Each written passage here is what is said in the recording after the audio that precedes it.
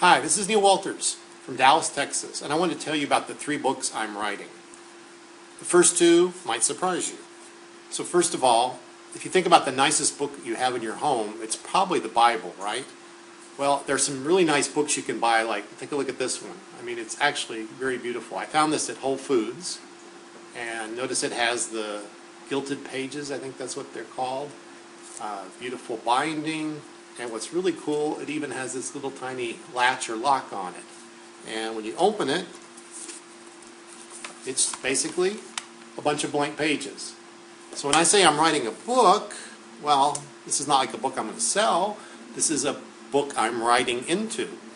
And so one of the courses I've been taking at Web Yeshiva is actually on Kabbalistic meditation. And one of the techniques he talked about was writing God's names in Hebrew. And there is a tradition in Judaism that when you write God's name on a piece of paper, you never throw that piece of paper away. So I thought, what would be more cool than buying this very beautiful special book and then using that to practice this type of meditation. And so I will keep this book on a special shelf, and I'll have it with me forever. So that's book number 1. Book number 2. This is also kind of a nice one. This is my iPass journal.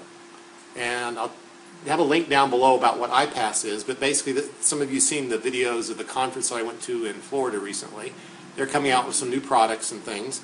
And by the way, this book is also very nice. Looks kind of like a little Bible, but it's basically, again, another open book where you can write whatever you want to in it. So I just started this practice this week. Actually, Jim Rohn has a course I want to listen to on how to journal. And this is not really a journal or a diary.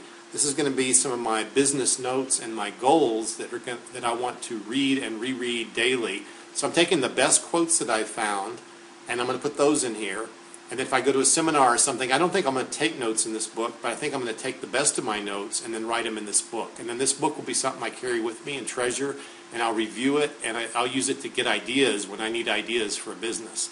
And in the first maybe 5 or 6 pages of the book, I want to develop my goals and my statements, my plans for the upcoming year, and that kind of thing, and basically use it to keep me on track there.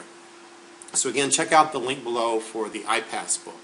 And book number 3, I don't have anything to show you, but that might be a real book, and that might be a New York Times bestseller. I want it to be a New York Times bestseller, but I actually won't even start writing that probably for 2 or 3 years. I'm working on the ideas in my head. A lot of conferences and other materials I've been to have talked about how to write books, how to make them New York Times bestsellers. I mean, there's a lot of work to make that happen, and I have to get all the different pieces in place. So I'm working on that, and you're just going to have to stay tuned, and I'll tell you about that one in a few years. So this is Neil Walters. Check the links below, and it's a pleasure talking to you as always.